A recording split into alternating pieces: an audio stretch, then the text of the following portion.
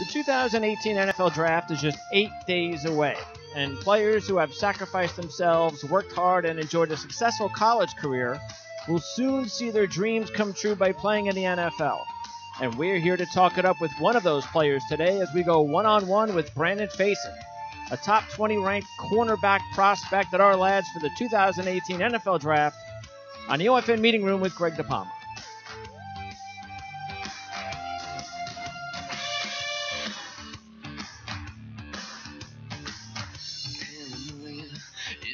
All right, it's Wednesday, April 18th, 2018. I'm Greg DePalma. Thanks for tuning in to the OFN Meeting Room as we talk NFL Draft with Virginia Tech cornerback Brandon Facyson. So, Brandon, you're a true definition of a student athlete, if there ever was one, after spending 5 years at Virginia Tech and getting a degree in biology. So, I just want to let you know I look forward to this conversation. Thanks for speaking with us today. I appreciate it. Thanks for having me. All right, Brandon. So I have to start off by asking you this one very important question as a soon-to-be MD. ER or Grey's Anatomy? I think I want to say ER. Oh, okay. I love the show House too.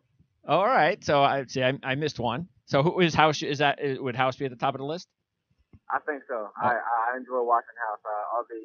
I know there's tons of the episodes on Netflix and things like that. So I like that show a lot. Yeah, I actually started watching Grey's Anatomy just about 6 months ago on Netflix as well. I haven't seen House yet, though. I always wanted to see that as well, so I'll have to catch up on that one. Thanks for the advice. Definitely, you should try it out. I will. Okay, so what do you like the most about becoming a doctor, more specifically a cardio doctor? What is it? I think it's just, ever since I was little, I just always loved helping people. And, if anyone was ever in need or in struggle of anything, I'd always, love to help them, just to make it easier on them. But I think that's where my passion started to grow for, being a doctor.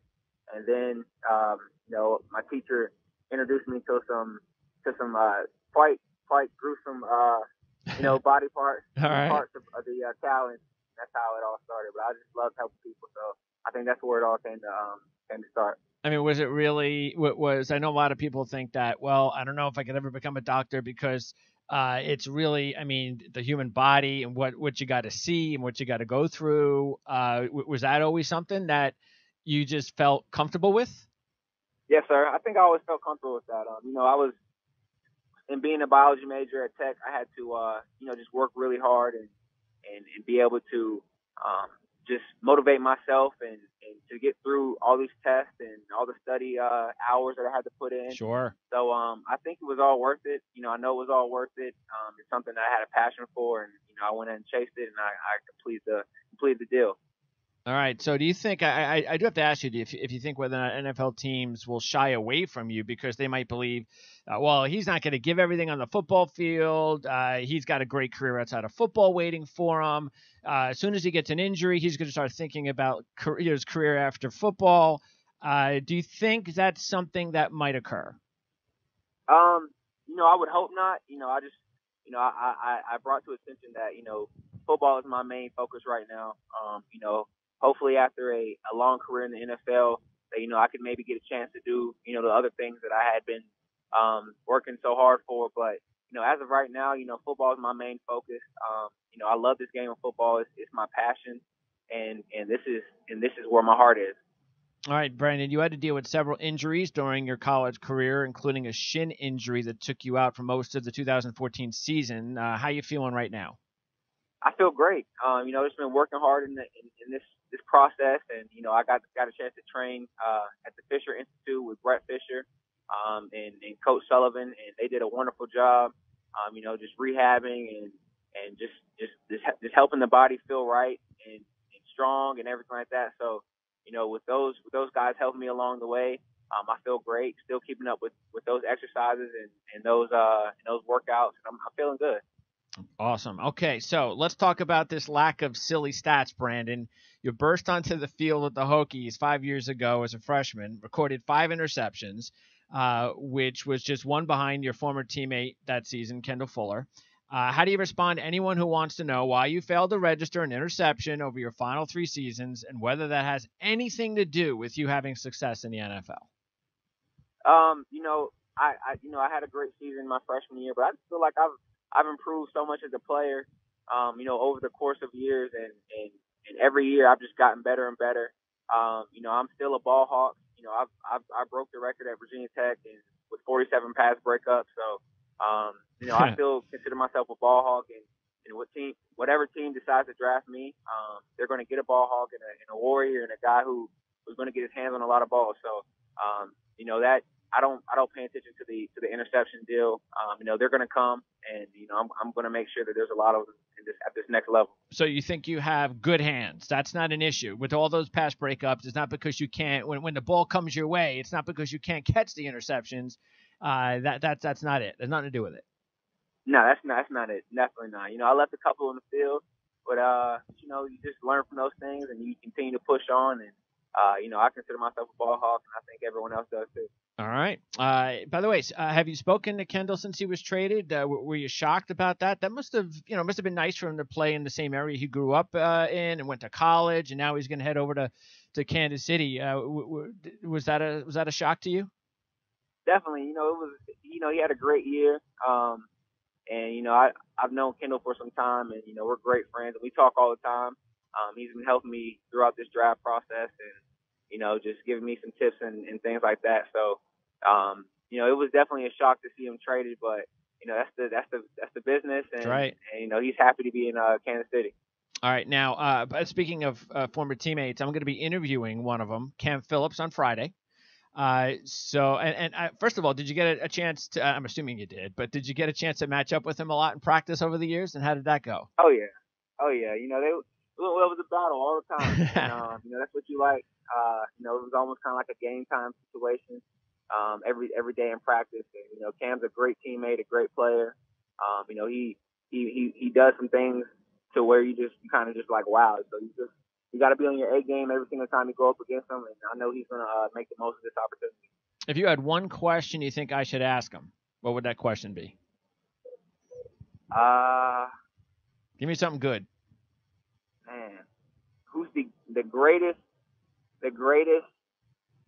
Let's see, artist/rapper alive. Ooh, greatest artist/rapper alive. Yes, sir. Okay, I like that one. I would never have asked that question. Awesome. I'll get that to him for sure. Okay, let's see. What about your other teammate, Tremaine Edmonds? He could go as high as top 5. What makes him so special? Man, he's a freak of an athlete. You know, he's a humble guy who goes in and works hard every single day. You know, he does some things on the field and you're just kind of like, wow. And, you know, I've had, you know, a great opportunity to play with him over these couple of years. And, you know, I know he's going to do great things in the NFL. But just a great guy altogether. And he goes in and he works hard every single day.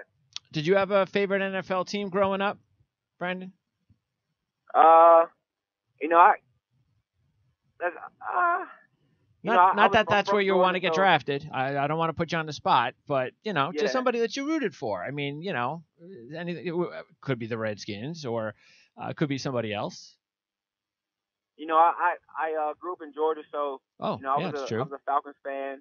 You know, and I love the way that the Patriots played. I just love football in general, though. I just love watching the teams, watching matchups and things like that. So that's just I watch football in my downtime. I'll go on YouTube and just watch games when it's in the off season, things like that. So I just love football.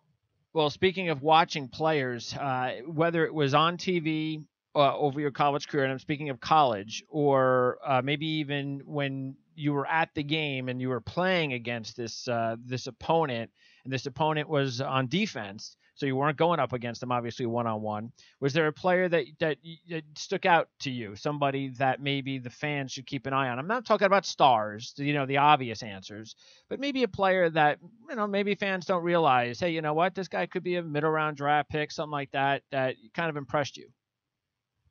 Just in general on my team, or just in the let's go outside your team. Okay. Man, let me see. I think I got 2 guys. Okay. I got Cam Moore from Boston College. Huh. He's a great corner. He does his thing every single week. And Trey Flowers from Oklahoma State. Okay. And why Trey Flowers? I got a chance to train with those guys, and I've gone against those guys during the process of my collegiate career. Okay. And you just sit back and watch, and you kind of just like what they do. They're hard workers, and I think those guys are just going to be those guys are going to be great NFL players. And it's just one of those things you got a feeling of. Okay, sounds good. I'll keep that registered away, and we'll definitely follow these guys and see how things go for them in the draft and during their career. All right, tell me about your career. Give me a game film that you were most proud of, just one game that if scouts wanted, if they said, okay, give me just one game film the scouts wanted and you had to give it to them, which one would it be? Man, I think you want it from this year or just over my career? Oh, over your career. It could be anyone. It's just one. So you got to impress them, and you got to take one game. Not everything spliced together. So just one game that you felt was, you know what, that was maybe the most impressive game that I can remember that I played in. Not the team, but I played in. Okay. I think, let me see. That's a hard one. That's a really hard one. But I really like the game I played against North Carolina State. And I think that was my sophomore year. That's a hard question. I like that game a lot. Made a lot of big plays in that game. So yeah, I like that. Okay. Game. Wow. Well, it must be a good game if you could remember you're going back to your sophomore year. So that's pretty good. And was there any one particular thing that stuck out as far as that game? No. We were just locked in. Okay. It was a Thursday night, and there you go. That helps. And it had a lot of distractions like the weather and stuff like that, but we didn't let it get to us. And we went out there and just executed the game plan, and I think we balled out. All right, now that was a hard one though. All right, well, I hope so. That's my job. What about the team? Give me a best win ever as a team. Best win ever as a team. I think I have to say. Our game against Arkansas. Bowl game? Bowl game. We were down 24 points at halftime. Oh, yeah, that's right. That's right. I remember that one. We were down 24, and, we went in the locker room. We had a little speech, had a little talk, and we all went out there with some fire and, just started executing. We started playing loose. And I think that was the best team win we've had.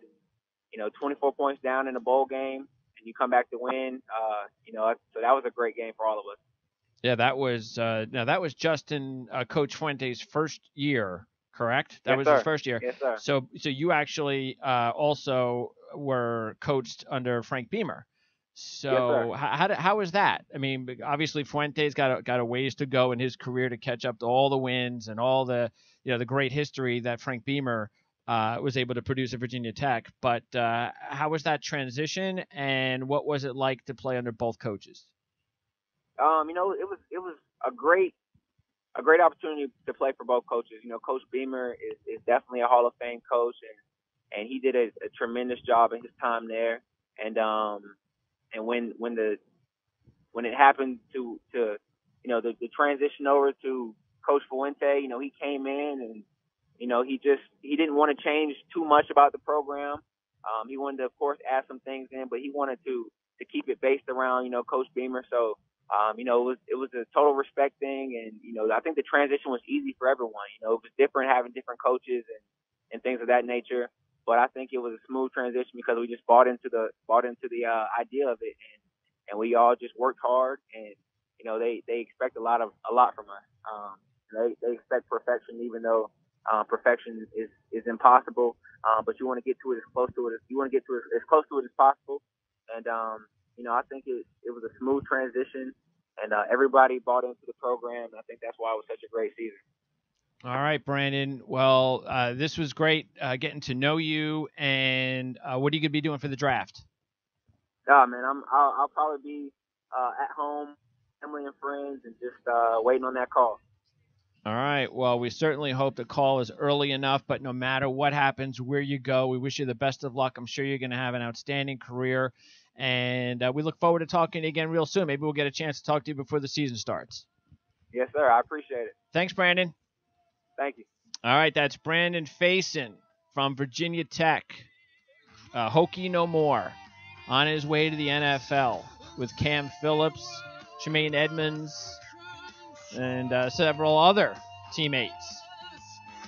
So it's a great time for look, 8 days. This is it, man. This is as fans, football fans. I mean, we've been counting the days, especially for me as a Jet fan. I mean, I've been counting the days of the NFL draft now for a lot longer than teams, fan bases that have been in the postseason. So I can't wait for it to get started. I know Brandon and all the other players that we've been lucky enough to interview here on the OFN meeting room just can't wait. We have more interviews to come. We'll interview Cam Phillips on Friday. We also have Max Brown on Friday, the former USC quarterback. And, of course, he also went on to play for Pittsburgh. So we'll talk to him. And that's not all. We've got a whole bunch of other interviews that we're gonna try to get to before the draft. And speaking of the draft, make sure to order your draft guide, the Ourlads Draft Guide. Go to the subscription page at ourlads.com. Order your draft guide right now. You'll get it within 24, 48 hours, depending on how fast you want it. So don't forget about that. And also follow us on Twitter at PrimeSN to receive all of our updated announcements. It lets you know when we're going to be sending out these shows on demand, and of course our comments and much more. So that'll wrap it up. We'll see you also, don't forget, tomorrow, if you're listening to this show on Wednesday or early on Thursday afternoon, Dan Schonk and I are going to have our mock draft special. So you want to tune in for that. We're looking forward to it. That's 3 Eastern on Thursday. And that'll be exactly 1 week before the draft. And then we're going to let you know about all our programming and additional content that we've got coming on, including mock draft reports and such, and our draft shows. We've got podcast shows during the draft, so we'll let you know exactly when that's going to be too. So, again, thanks to Brandon Facyson for joining us. I'm Greg DePalma. This is the OFN Meeting Room on the Ourlads Football Radio Network, where it's never too early to think about the NFL Draft.